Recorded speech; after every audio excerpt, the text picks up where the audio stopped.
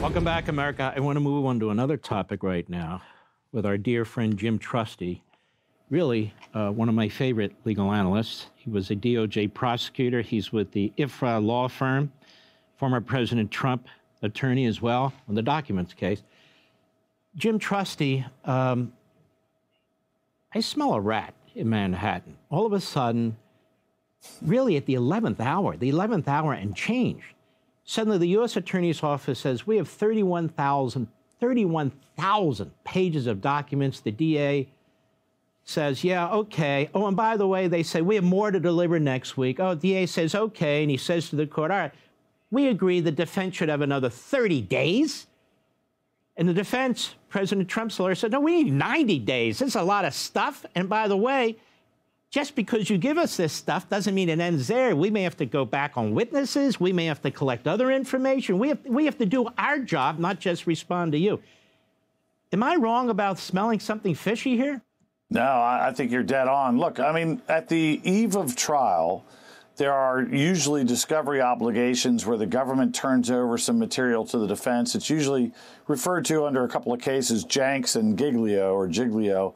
And it basically means witness statements as well as negative information, things that cut against the credibility of those witnesses.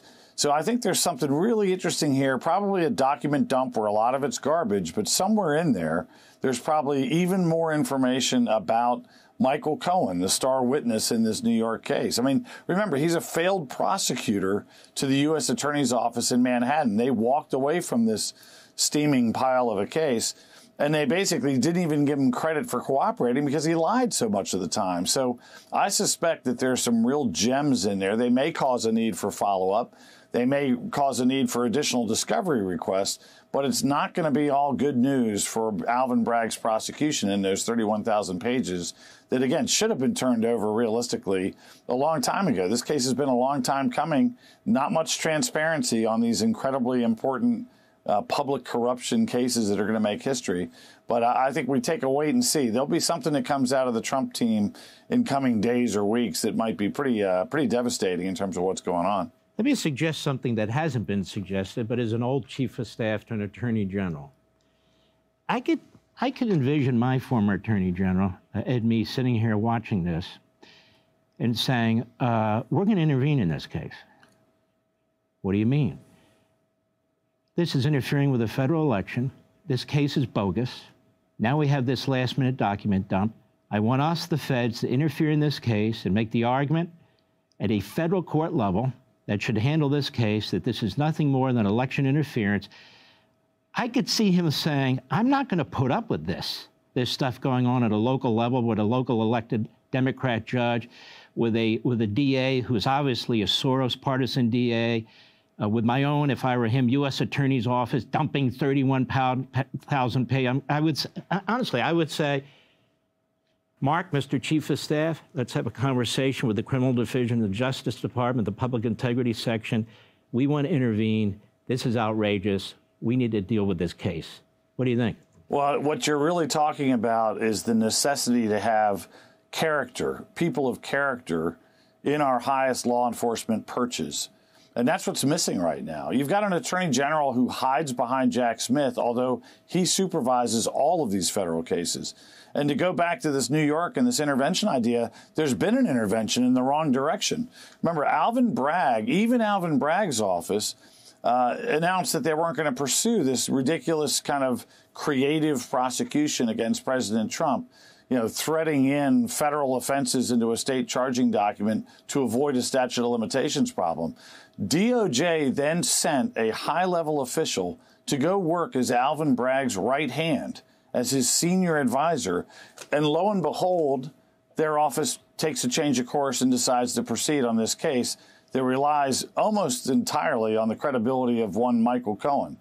So there's a lot of problems with how DOJ's acting. You don't have an Ed Meese character in that front office right now. You've got a guy who hides behind Jack Smith, who appreciates very creative, and I use that as a pejorative term, prosecutions against a sitting president or former president and someone who is the #1 contender against this administration. I just want the public to understand an attorney general could seek intervention on money grounds, including we don't agree with this local prosecutor's interpretation of the Federal Election Act. We don't agree with the actions that are being taken by our own U.S. Attorney's Office. So we're going to take over this case in Washington, D.C. We don't agree with the dumping of documents at the last second. We don't agree to the intervention of in an election like this. Our policy has been that that's not to be done, and we're not going to allow the abuse and misuse of federal law to do that. I'm just telling you, I know how my Attorney General would act, which underscores your point. These people are corrupt, and I don't mean they're taking money. I mean they are corrupt. They are political, partisan hacks. They have lit a fire to our justice system in 4 different jurisdictions, with 3 different Democrat prosecutors, with 91 ridiculous charges against a man who was the sitting president, who's running for president. I mean, it's just so obvious what's taking place here. When we come back, Jim Trusty, let's move to Georgia. We have new information about Georgia.